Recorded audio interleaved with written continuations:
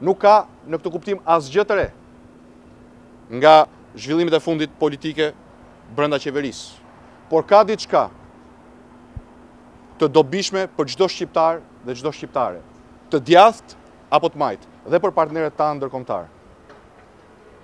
Është dëshmia, jo e një, po e dy antarëve të kabinetit dhe antarëve të tjerë të mazhorancës, se lidhjet me krimin, me Balilin dhe Balilajt dhe Habilajt dhe bandat e tjera të krimit organizuar, Edi Rama i ka në funksion të kapjes dhe prishjes së zgjedhjeve të ardhshme parlamentare.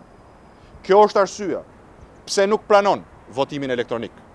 Ndonse votimi elektronik nuk zgjidh çdo problem, por në mas të madhe skemën kriminale të përdorimit të bandave, të drogës, të policisë tutore të kanabisit, të policisë që sillet si bandë për zgjedhjet.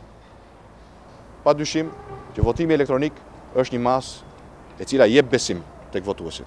Por mesazhi që kam për shqiptarët sot dhe që ndava dhe me antarët e grupit është që koha për zgjidhje institucionale po mbaron me shpejtësi. Ajo që është edhe më e keqe është që nuk ka vullnet për zgjidhje institucionale. Qeveria po luan me kohën.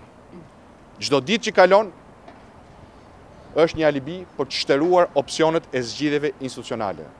Ndaj koha po vjen për një aksion mbarëqytetar. Një aksion politik mbarëqytetar.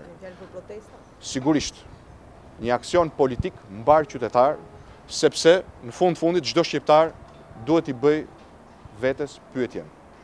A mund të ndërtoj jetën e tij dhe të fëmijëve të tij, jetën e saj dhe të fëmijëve të saj në një vend ku nuk garantohet vota? A ja vlen të ngrihemi për të garantuar lirinë e votës, dinjitetin dhe lirinë individuale që vjen përmes lirisë votës?